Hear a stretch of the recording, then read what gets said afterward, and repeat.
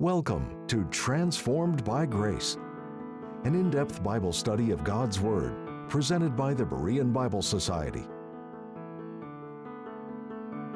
Join us each time on this station as Pastor Kevin brings the transforming message of God's grace revealed through the Holy Scriptures.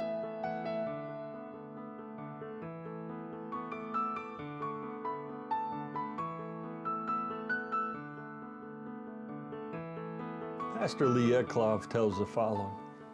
Around 7 p.m. on the evening of Friday, May 31st, 1985, an F3 magnitude tornado swept through Beaver County, Pennsylvania, just north of Pittsburgh. We were at church for a meeting, and when we got word of the storm, we had no idea how bad it had been. When our meeting came to an end, we headed to the home of some friends. My friend was a surgeon, and when we arrived at his home, one of his colleagues was already at the door. All the physicians in the area were being summoned to the medical center. My surgeon friend ran to his car and left immediately. We stood there wondering what we could do. I thought, I'm a pastor. Maybe I should go to the medical center too. But I didn't want to go. I reasoned I'd probably be in the way. What could I possibly do? They've already got people lined up for these sort of things. But with God's sharp finger in the middle of my back, I reluctantly drove to the hospital. The devastation was worse than I'd imagined. Phone lines were down, traffic was at a standstill, kids were missing, and their parents had no idea where they were. It turned out that the hospital was the only place where worried people could think to go. Many had been injured, 3 people were dead. The lady in charge of the emergency room would call out from time to time, "Is there anyone from the Jack Smith family here?" Otherwise, folks sat quietly and worried. Having no better idea of what to do, I just started walking up to clusters of people, and I would say, "I'm a pastor, and I wonder if you'd like me to pray for you and your family." "Yes, please," they'd say. Others would say, "That would be great." No one asked me what church I served, and no one even hesitated to accept my prayers. As I thought about it later, it hit me that I am an agent of Christ's compassion and love in this world. And that means going where people have needs and are harassed and helpless. And I do this not because I'm a pastor, but because I'm a believer. When others retreat from heartache and sorrow, we step in because we walk with Christ. Epaphroditus was a co-worker with Paul. He was one whom God used as an agent of his compassion and love in this world. Epaphroditus did not retreat, but instead he willingly stepped in to help and do whatever was needed as he served others. And like Timothy, Epaphroditus was a real-life example of what it means to have the mind of Christ and to be a humble servant. Philippians 2:25 reads, "Yet I supposed it necessary to send you Epaphroditus, my brother and companion in labor and fellow soldier, but your messenger, and he that ministered to my wants." Bubba and Jesse were working at a construction company doing some upgrades on a house in the neighborhood. But Bubba, with a nail gun, accidentally shot a nail through his buddy's boot and subsequently his toe. He called 911 and said, "You need to get over here quick. I accidentally shot my buddy Jesse in the foot with a nail gun. He's in a lot of pain." The operator told Bubba she would send someone out right away. "Where are you located?" asked the operator. Bubba replied, "The address is 522 Eucalyptus Avenue." The 911 operator asked, "Yucca what?" He said, "Eucalyptus Avenue." And she said, "Yucca what? Can you spell that for me?" There was a long pause, and then Bubba said, "If I drag him over to Oak Street, can you meet us there?" It reminds me of trying to spell Epaphroditus. Learning how to spell Epaphroditus' name isn't as important as learning what the Scriptures teach us about this godly man's life and example. The name Epaphroditus is drawn from the name of the Greek goddess Aphrodite, the goddess of love. Epaphroditus means favored by Aphrodite, Being named for this mythical and false goddess Aphrodite, we learn that Epaphroditus was a Gentile born to pagan parents in a pagan environment, and he was also likely educated in Greek culture. Paul was a prisoner in Rome when he wrote this letter, and in verse 19 we read of Paul possibly sending Timothy to Philippi, but that this was dependent on the outcome of Paul's trial. So while Timothy temporarily stayed with Paul in Rome, in verse 25 we find that in the meantime Paul did choose to send Epaphroditus back to the Philippians. In chapter 4, verse 18 of this letter, Paul wrote, "But I have all and abound, I am full, having received of Epaphroditus the things which were sent from you, an odor of a sweet smell, a sacrifice acceptable, well-pleasing to God." Epaphroditus had come to Rome to Paul bearing a love gift of money from the Philippian church. And Paul wrote and told them that I'm full, I've received it all. The letter of Philippians is a receipt of sorts, a thank you note for the gift that they sent. But that the church trusted Epaphroditus with those funds for Paul, and for him to carry them over 800 miles from Philippi to Rome teaches us something about this man's character. They trusted him to not pilfer it, steal part of it, or just disappear with it and never return. Because Epaphroditus was a godly man of integrity, the church knew they could entrust their money with him, and that he would faithfully carry out this duty to deliver it to Paul, which he did. And now Epaphroditus was sent back to this church by Paul, bearing another treasure of infinite spiritual value, this letter to the Philippians. In the letter he carried back to Philippi, Paul commended Epaphroditus and wrote of his deep appreciation for his service to the Lord in Rome. And he stated three things here that reveal more about this faithful co-worker. Paul referred to him as, first, my brother, second, my fellow worker, and third, my fellow soldier. Like all believers are in Christ, Epaphroditus was Paul's spiritual brother, a fellow child of God, as they were members of the family of God together. It is a miracle of God's grace that we are brothers and sisters. Our identity has changed in Christ. God is our Father, and when we trust Christ, we are born again into His family. And we share a common life and a common home, and we are brothers and sisters and family in Christ. You belong to me, I belong to you, and we all belong to each other in the Lord. Now, Paul was a Hebrew of the Hebrews. He was a Jew. Timothy, mentioned in this chapter, was half Jew, half Gentile. Epaphroditus was a full Gentile. Now, born into God's family, having trusted Christ as Savior, Epaphroditus was a member of the body of Christ, and he was Paul's brother in Christ, and he is our brother in Christ. Believers are bound together in a brotherhood. Next, Paul calls Epaphroditus my companion in labor. Not only was Epaphroditus a brother, but he was also a fellow worker in the ministry. Epaphroditus was committed to the furtherance of the gospel and the work that is associated with that mission. The words companion and labor is one Greek word in the original, the word synergos, and we get our English word synergy from it. There was a synergy between Paul and Epaphroditus in their purpose and work ethic as they labored together for the cause of Christ.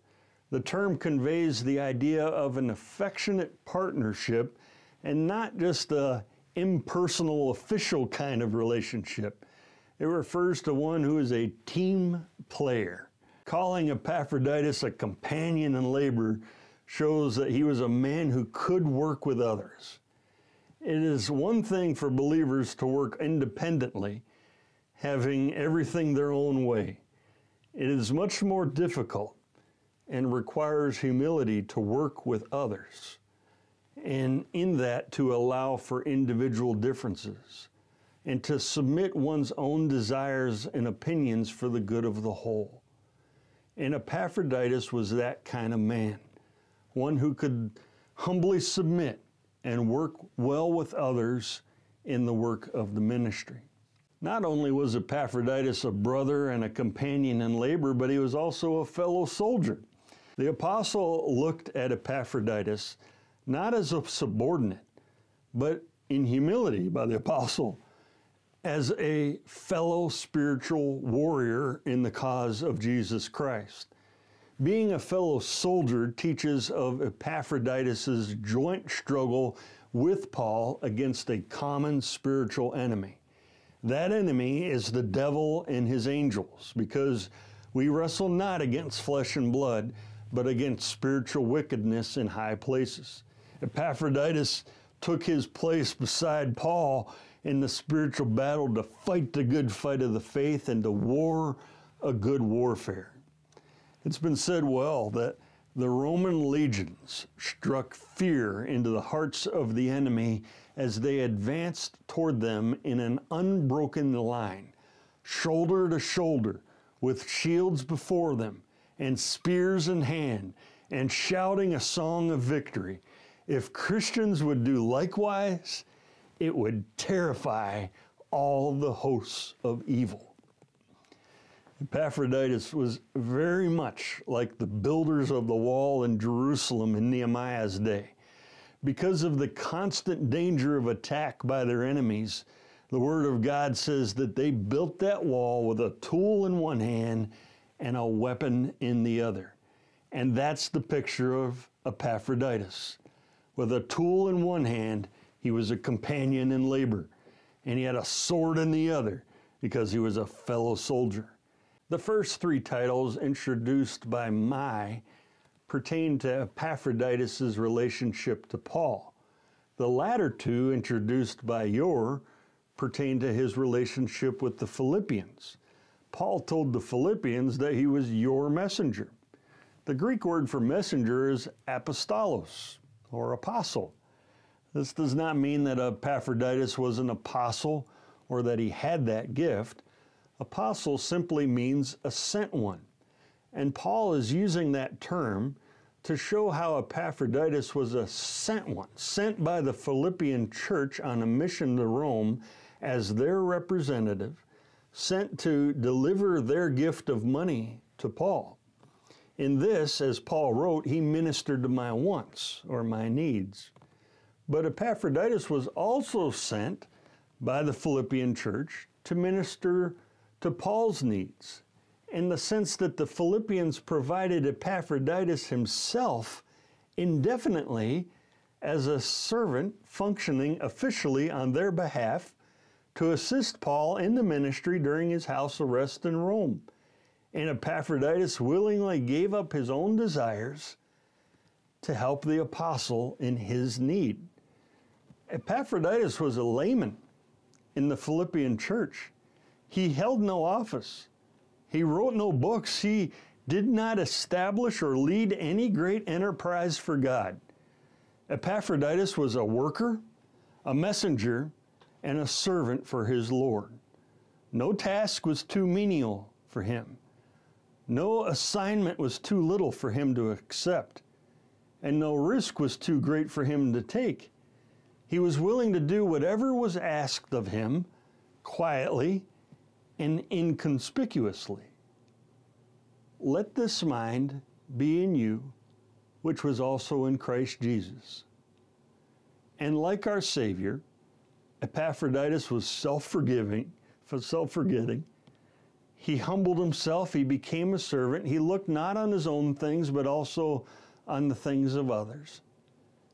And as a result, like God exalted his Son, who humbled himself and became a servant, giving him a name which is above every name, God exalted this humble servant, Epaphroditus, by recording his name and his faithfulness in his word, which we will remember and cherish and treasure and read for all eternity. Philippians 2:26 and 27 read, "For he longed after you all, and was full of heaviness, because that ye had heard that he had been sick. For indeed he was sick, nigh unto death, but God had mercy on him, and not on him only, but on me also, lest I should have sorrow upon sorrow." Leith Anderson tells the following, "I've been blessed by some truly humble, loving people. One I remember most is Joan Hollister Gilbert. Joan was a delightful person who had a long, difficult, and courageous battle against cancer. During her illness, her husband Jack was diagnosed with cancer, and she had to deal with that and eventually with Jack's death. A few years later, when Joan was dying with just a few days left in her life, she invited Charlene and me to come and sit by her bedside. She said she knew she was going to die, and she talked about it. Most people, in my experience, choose not to do that. She said she wasn't afraid. She said she was excited about entering the presence of her Savior. But that was by far the shortest part of the conversation. Most of the time, she talked about people for whom she was concerned. She talked about us and our children. She talked about her children and the children of others. I found out that on that day and the day before and the day after, leading right up to her death, she invited a whole list of people to come to her bedside so she could talk to them before she died. Those who could not come, she talked with on the telephone. If anyone ever had a right to be self-concerned, and if ever there was a time when she had every justification to be primarily focused upon herself, it was Joan, and it was then. But she lived out humility and the mind of Christ. She cared more about others and their needs than she cared about herself and her own needs. That's the way it is with Christ, and that's the way it should be with us, and that's the way it was for Epaphroditus. Paul wrote that Epaphroditus longed after you all. Paul sent Epaphroditus back to the Philippians because he greatly missed all of them and longed to see them. And he was full of heaviness, meaning that he was distressed and full of anguish. The reason he longed to see them, the reason he was heavy and distressed emotionally, was that they had heard that he had been sick. He was full of heaviness, not due to his own sickness, but rather it caused his heart to ache to think that he had been a cause of worry to them. Epaphroditus was not concerned about himself. He was concerned about the church in Philippi because they were worried about him. And that's a selfless mindset. Epaphroditus didn't want them in any way to feel bad or rebuke themselves for sending him on this journey during which he had become sick.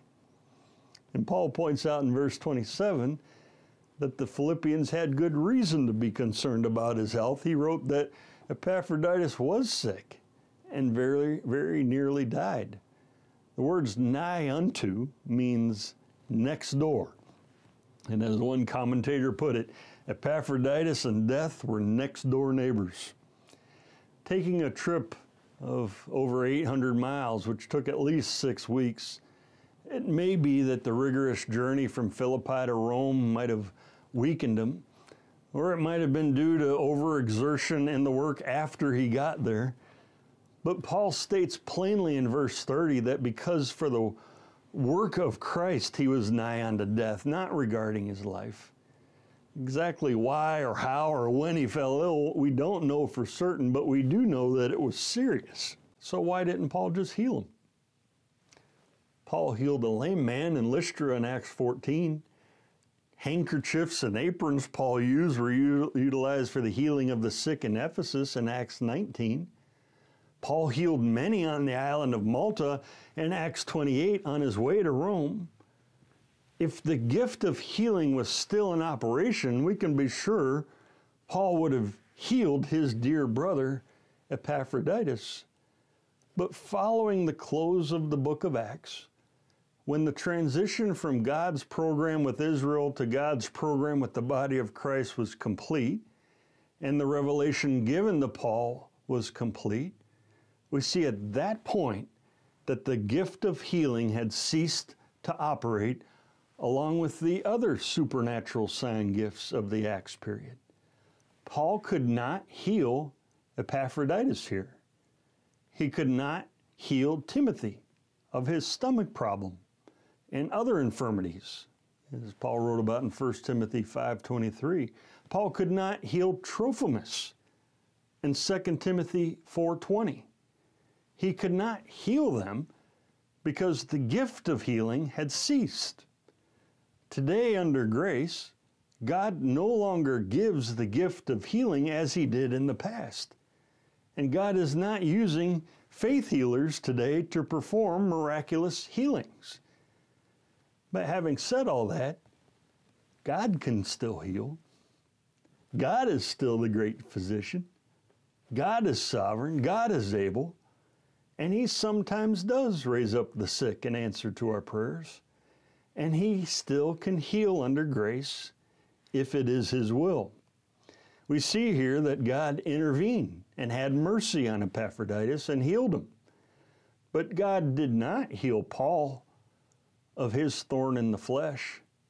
He did not heal Timothy of his stomach ailment or Trophimus of his illness. God heals according to his perfect will. And while God does not always heal, God's grace is always sufficient. As the Lord told Paul in 2 Corinthians 12:9, and his strength is always and still made perfect in our weakness.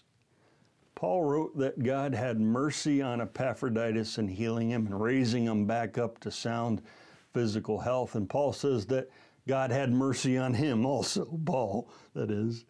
God's mercy to Epaphroditus was also God's mercy to Paul. And Paul was thankful for the recovery of his faithful co-worker in Christ.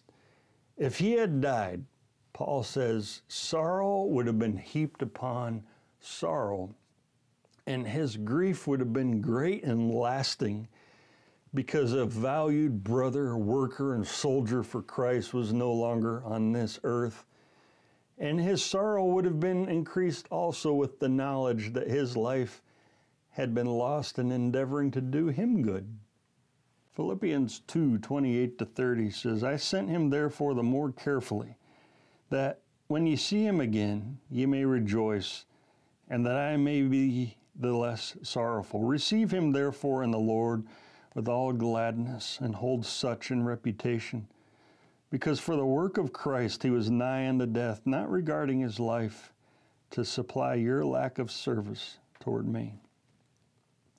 In Paul's selflessness, having the best interests of the Philippian church and Epaphroditus at heart, he sent Epaphroditus home, even though Paul could have used him in Rome.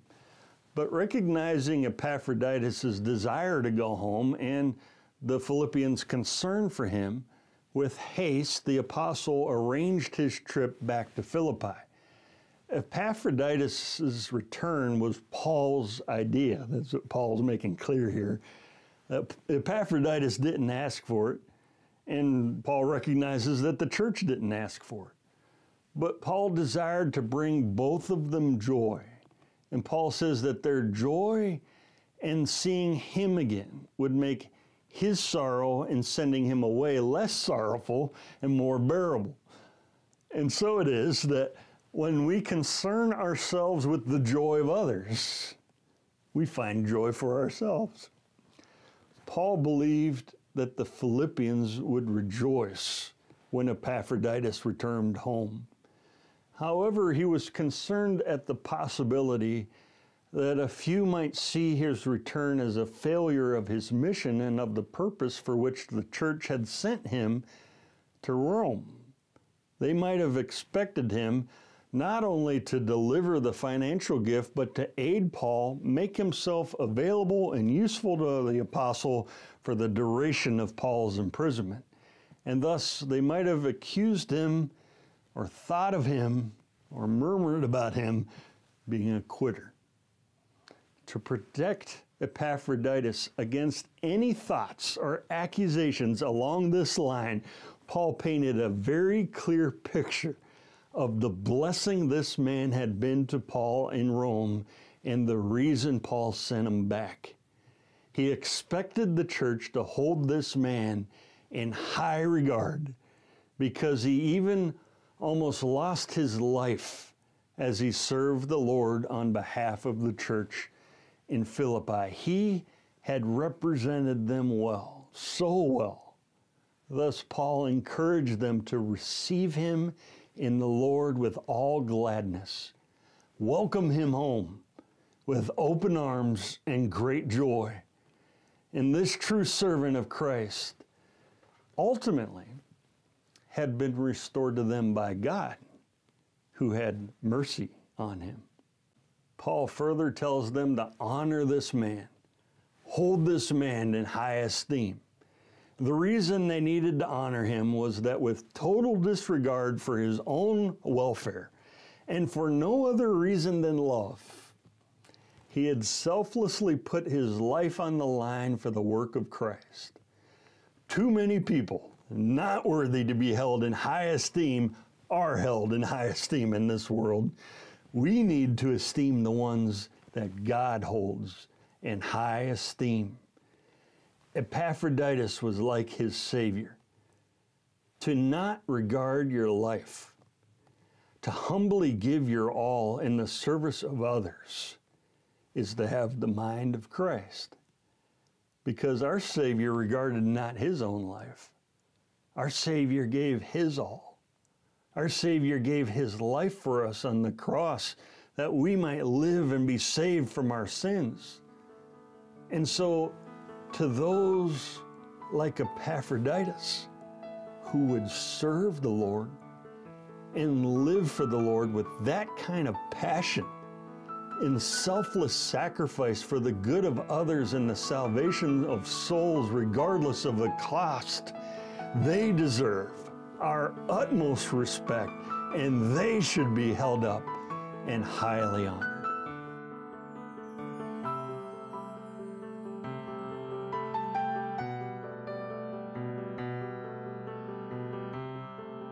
Thank you again for tuning in to Transformed by Grace. We appreciate your prayer support and the financial gifts. The purpose and mission of the Berean Bible Society is to help you understand the whole counsel of the Word of God.